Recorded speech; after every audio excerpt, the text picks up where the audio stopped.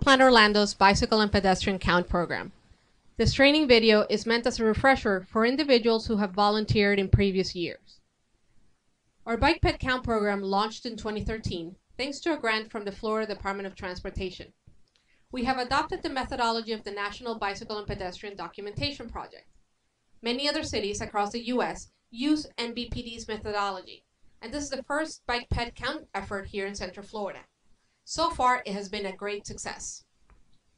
A lot of people ask us, why should we count pedestrians and bicycles?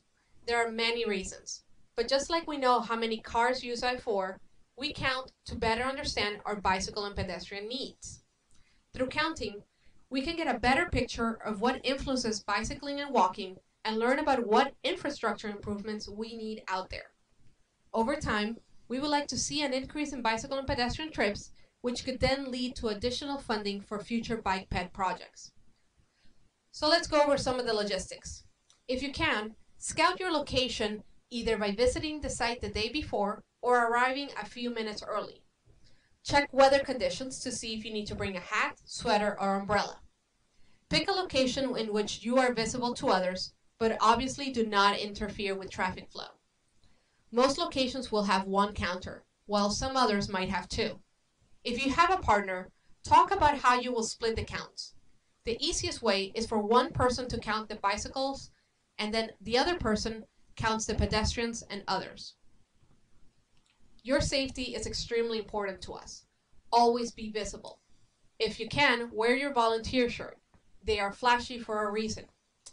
Please do not hesitate to leave if at any point you feel unsafe, and contact us if you have any issues or concerns. On the day of the count, please bring your instructions form, count form, something to write with, a timekeeping device such as your phone or a watch, and weather-appropriate clothing. Be sure to bring extra items that will make your 2-hour count experience a little bit more pleasant, such as water, sunscreen, hats, and sunglasses. Now let's learn about the process. For both bikes and peds, you will count in 15-minute intervals. For pedestrians, you will count each person you see crossing at the intersection. Count by the person. Individuals in wheelchairs and kids on strollers count as pedestrians. Individuals who are riding their bikes on the sidewalk but then get off the bike and decide to walk their bikes across the intersection are also counted as a pedestrian. Once you spot them, mark them according to their gender, male or female. Things get a little bit more complicated when counting people who bike. Also count in 15-minute intervals, but count them the moment that you spot them. Tell us whether they are male or female, are they on the road or sidewalk, and are they riding with or against traffic. Again, count by the person, not by the bike. Now you might see some unique things out there. Individuals on skateboards, rollerblades, segways, or any other unique device are counted as other. You do not need to tell us whether they're male or female.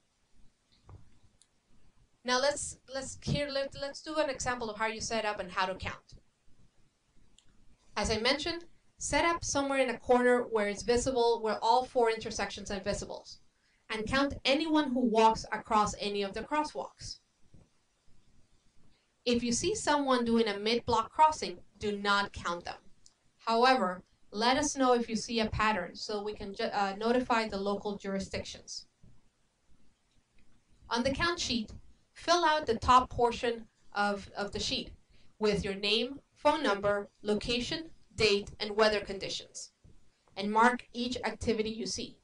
So for example, if on your first 15 minutes you see a female bicyclist riding on the road with traffic, then you mark that spot.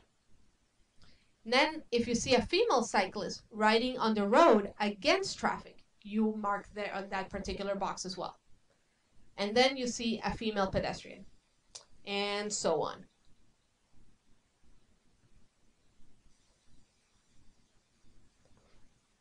At the end of your 2 hours, just tally up the numbers at the bottom of the sheet. So let's get some practice. How would you count this? That is 5 bicyclists, 3 male, 1 female, and then you also have a baby in the back. So I'm counting that baby as a female. And then they're riding on the sidewalk with traffic. How about this one? That's 2 bicyclists, 1 male, 1 female, riding on the road with traffic. And how about this one?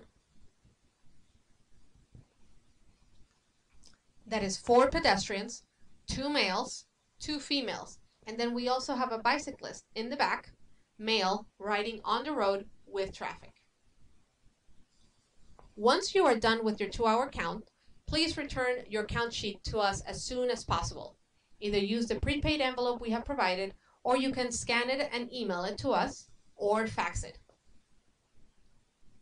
Now, if you're in social media, please take pictures and use the hashtag BikePedCounts and tag Metroplan Orlando's Twitter account so we can see all the goody stuff that you see out there.